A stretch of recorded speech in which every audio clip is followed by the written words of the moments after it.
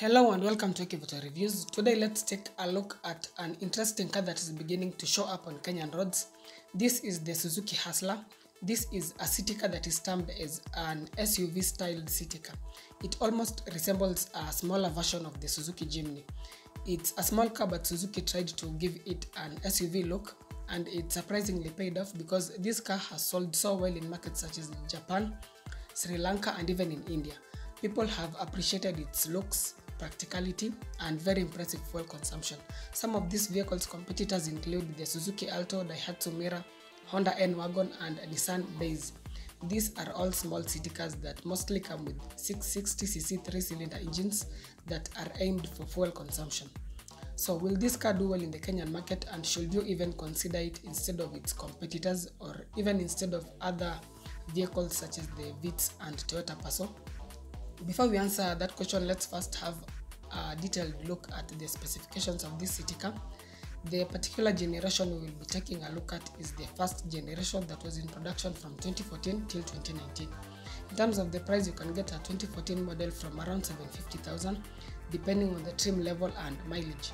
2015 models are going for about 850,000, while 2016 models and onwards are going for well over 1 million shillings.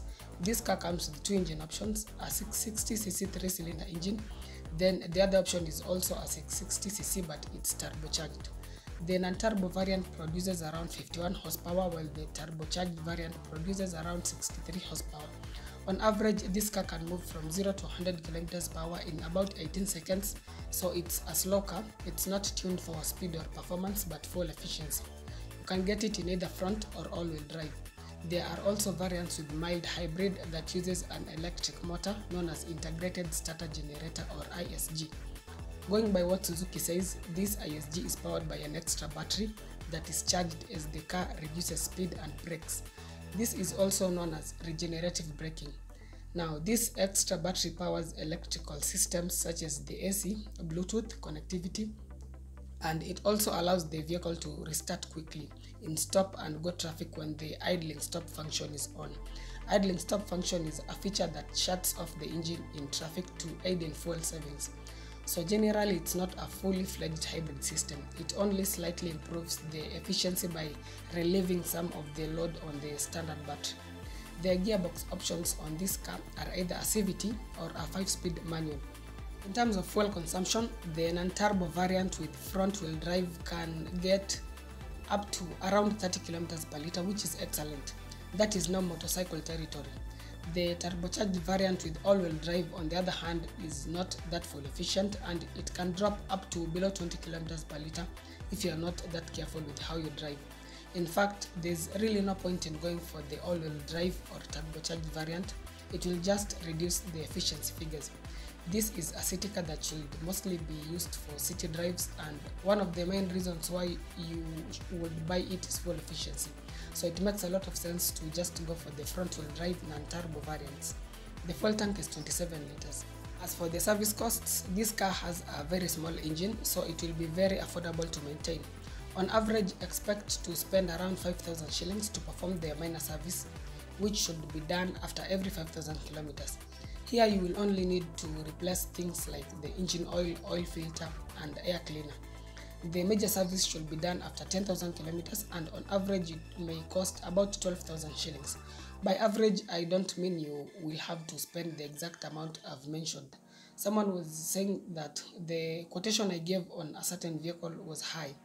What happens is that I receive several quotations from different service stations, then I find the average. So if I mention 12,000 shillings on average, it does not necessarily mean you must spend that amount to service the car. You may spend much less or slightly more depending on where you service the car, as well as the quality of parts you use. This car gets front ventilated discs and drum brakes at the back, which is very sufficient and will even be more affordable to maintain or replace compared to rear disc brakes. The car weight ranges between 750 to around 860 kgs, so it's a very light car. The ground clearance measures in at 180 mm, which is quite good. You will not have to worry about any bumps or uneven road surfaces. Lastly, some of the extra features you can get with this car include alloy wheels, fog lights, navigation with reversing camera, steering mounted audio controls, projector headlights, two-tone paintwork, which start and cruise control. So that said, let's talk about its exterior. Do let me know what you think about its design in the comment section. For a small city car, I think it looks okay. That boxy and SUV vibe makes it stand out from all the other city cars such as the Suzuki Alto and Daihatsu Mira. That design has also ensured that it has a very good ground clearance, unlike its competitors. Variants with projector headlights and two-tone paintwork look better and more youthful. Moving on into the interior, you will quickly notice that even though this is a small car, it is very spacious at the front row. It's easy to get a good driving position. There's decent legroom. The dash design is very vertical, and it also houses the gear lever just like in other city cars such as the Nissan Days and Honda N-Wagon. You can also get two-tone paintwork in the interior to make it look more lively. At the back, the space is ideal for only 2 people, being that this is a narrow car. There is very good leg and headroom. So in terms of comfort, it will just be fine, and in fact better than in the Suzuki Alto and Daihatsu Mira. Lastly, the boot is quite small. You can fit maybe just 2 bags and some other very small items, but if you need more space, you can fold the rear seats, and if that is still not enough, you can also fold the front passenger seat to create a very large loading space. So now, who is this car for? If you are intending to venture into the taxi business and are looking to buy one of the smaller city cars such as the Daihatsu Mira or Suzuki Alto, then this Suzuki Hustler may also be for you. You should check it out or consider it. It's just as fuel efficient as the Alto, yet it's more spacious, looks better, and has a very good ground clearance. It can even be a personal car just for running errands within the city. In terms of reliability, there will be nothing to worry about because it's such a simple car with a small and simple engine and gearbox, especially the non-turbo front-wheel drive variants. The turbo variants and all-wheel drive ones may develop issues with the time, so it's best to just get the front-wheel drive non-turbo. It will be way more reliable and fuel efficient. So now, how does it compare to other cars such as the Vitz and Passo? Vitz, Demio, and even Passo are wider and slightly more spacious than this Suzuki Hustler. They are also more powerful, faster, and comfortable than this Suzuki Hustler. So these cars are all a class above this Suzuki.